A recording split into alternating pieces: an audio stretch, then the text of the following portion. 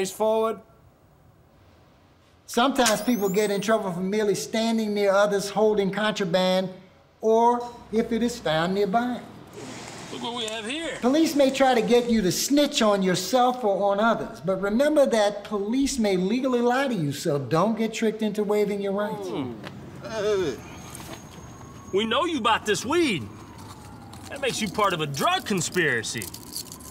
Now you give up your supplier, or else we're gonna charge you as an accessory to drug trafficking.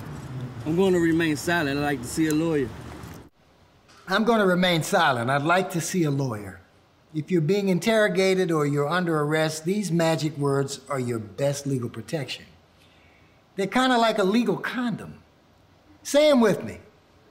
I'm going to remain silent. I'd like to see a lawyer. I seen you drop this, man.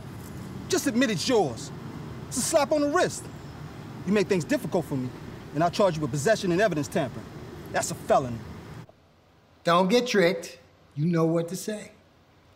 If police pressure you to snitch, you need a lawyer. Use the magic words. Officer, I'm going to remain silent. I'd like to see a lawyer. But remember, just because you ask for a lawyer doesn't mean they have to stop questioning you. If you keep talking, your words might still be used against you, so shut your mouth until you've seen a lawyer.